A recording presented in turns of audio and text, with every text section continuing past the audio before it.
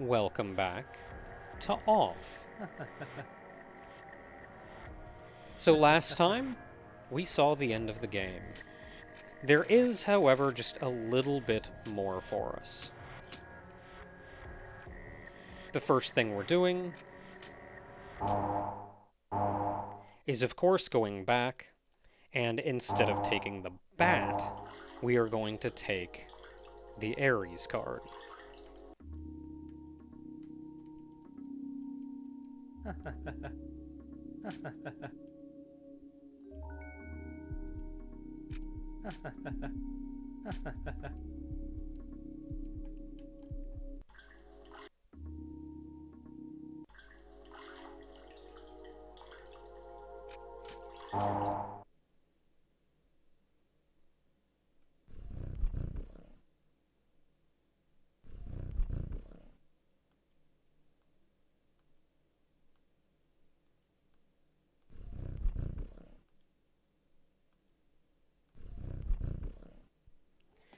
I do not know if this will get you the secret ending or not. But for now, we're going to see what happens if we side with the judge.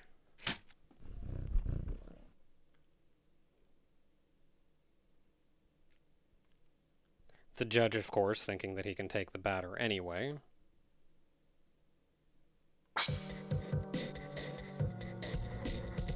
And that is quite the interesting look of the batter. You may recall that Sugar referred to us as a duck. And there are a few explanations as to why, one of which is that Sugar saw this when attacking. The other is that she was simply referring to the duck bill on the batter's hat, and taking the duck from that. That said, is this what the batter actually looks like? No. We've seen throughout the game thus far, people have been able to, or we have, as the batter, been able to walk around, speak to random civilians. We look like a normal person.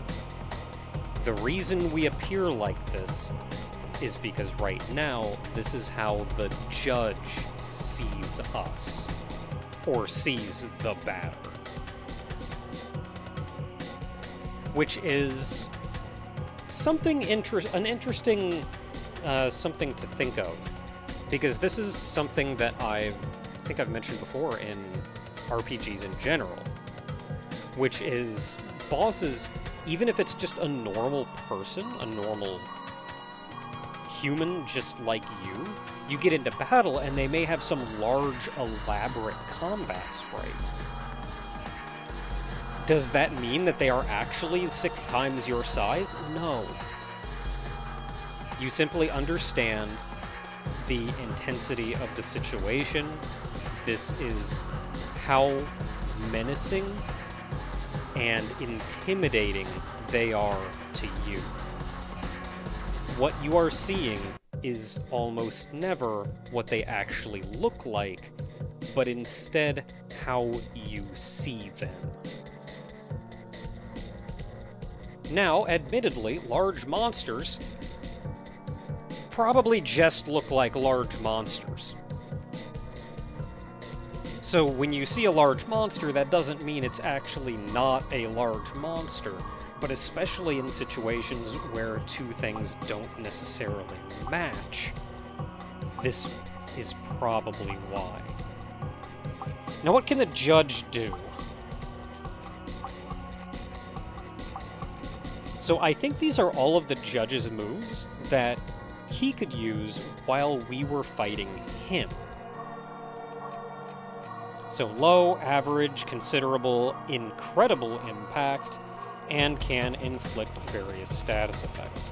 I'm going to make an attempt to poison, because I don't know if that's a thing that will work, but I'm going to try.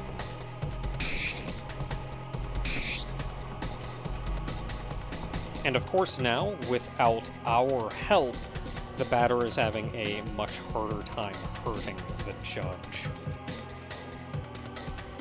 Since all we can do is inflict status effects, which I may just have done, and do damage, I'm going to opt for doing the biggest damage I can.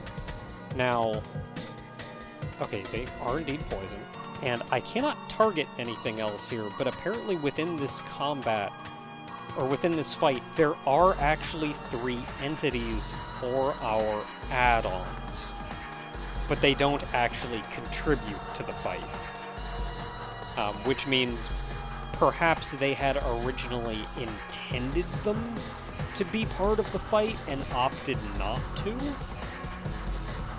Given how RPG Maker works, I'm not really even sure how kind of a phantom entity like that would even work.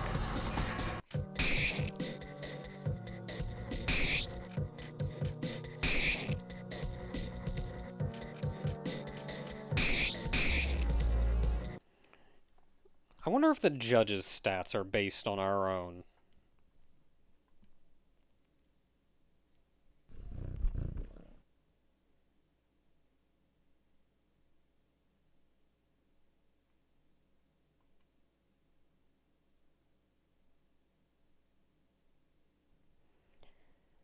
This is interesting because I feel like him saying this does not mean that he succeeded enough anyway.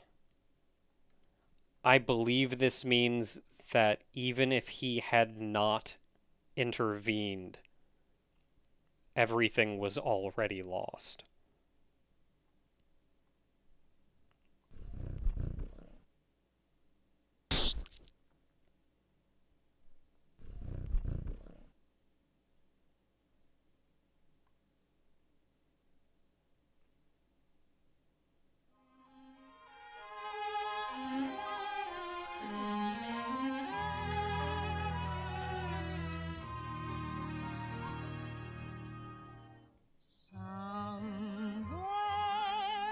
I think another reason that I don't believe that this is taking place entirely within Hugo's mind, or what have you, is because after Hugo is killed, the world still exists. Which you could say is what Hugo had created. Or perhaps the purified world is what existed before Hugo started making changes to it.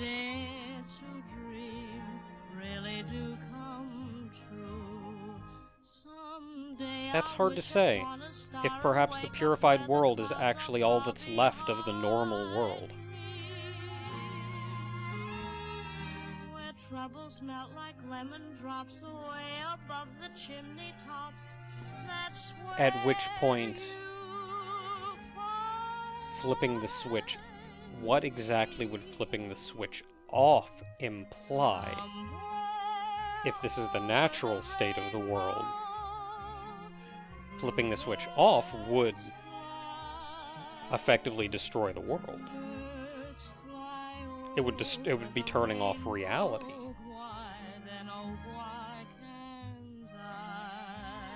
But a reality that would still exist even without Hugo, and existed before Hugo. No. I find it hard to believe that perhaps the color of each area was there by its direct connection to its zone leader, of which Hugo is technically the leader of the room's zone.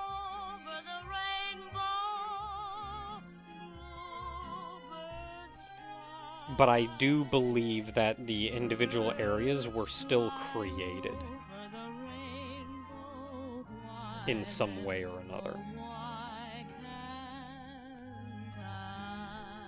Or perhaps reality at this point is too far bent and gone.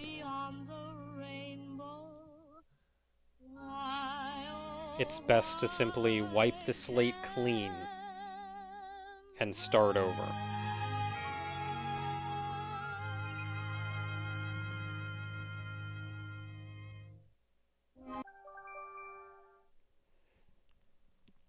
So, if you have the Ares card, it does give you, it says the game's true ending, but it's a joke ending.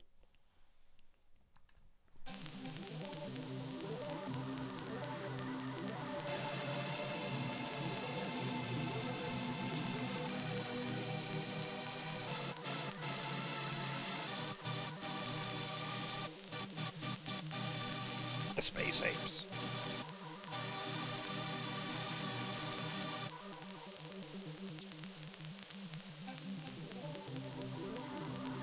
I wonder if the implication here is that we were told what to do and to help the batter by the apes.